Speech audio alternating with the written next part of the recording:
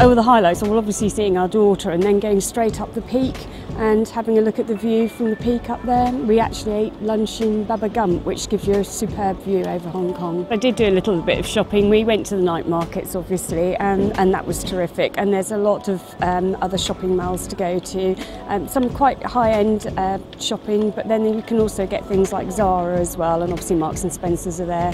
But the shopping is just awesome. Gosh, well, I bought lots of things to take home for the children, you know, like different bags off the markets and things. Bamboo plate. Oh yes, and a bamboo plate that's all been lacquered as well. Yes, yeah, it's beautiful. Very easy and very, very safe, because obviously our daughter's living here now, and we feel completely safe with her there.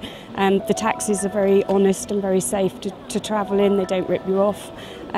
Getting about is very easy. You've got the metro. Is it called the metro? I think it's called MTR. MTR, yes, and that's very, very cheap. Taxis are cheap as well, and then we did ride on the trams, which were great.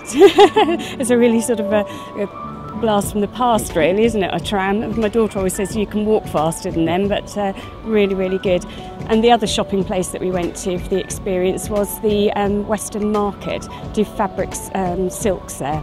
Fantastic silks, which they sometimes import. You've got Chinese silk and Thai silk there at really, really good price.